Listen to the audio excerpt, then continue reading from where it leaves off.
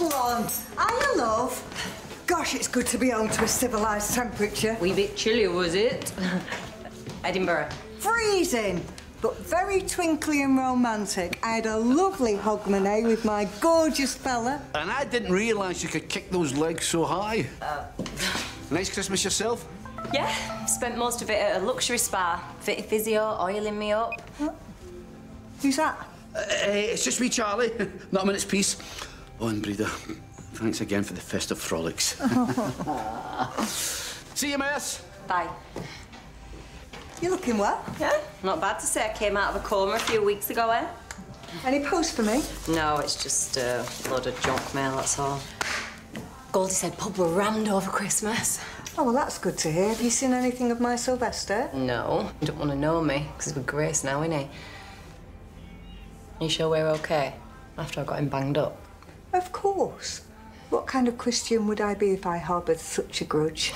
Great. Right, well, I better get cracking, because I'm going to throw a party downstairs. You coming?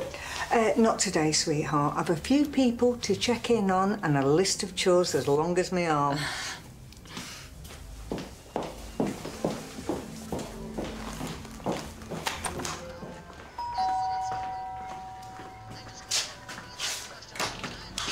Oh, it's you. Hey, you just missed Silver. He's taken Bobby to the sales to get him some graphic calculator. Graphs? What happened to the abacus? No, it's little Curtis that I came to see. He didn't get one Christmas present from his nanny Breda. There's a selection box amongst this lot. Oh, I hope you don't mind, Grace. But yeah, of course. I mean, the kids shouldn't suffer just because we don't see eye to eye. Make sure you put them in your own box. Yeah, Bobby leaves loads of his toys here, so I don't want to get them mixed up. Oh, isn't that lovely? Yeah, it's been great, actually.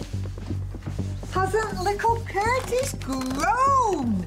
Hey? I bet that he doesn't need half these old toys. Hey? And I bet that someone else could make better use of all these old knickknacks. Phone. Have you seen my phone?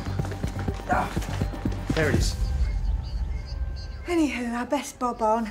Haven't even done half the jobs on the errand list. Bye.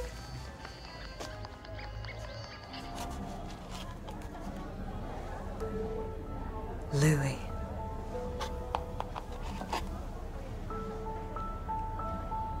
Harry.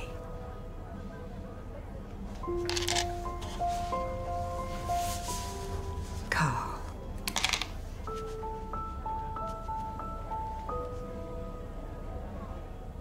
Glenn.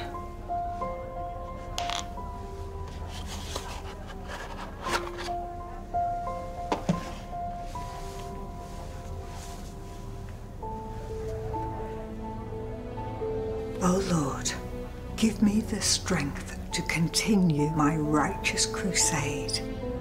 She will never repent her sins. And justice needs to be served, one way or another.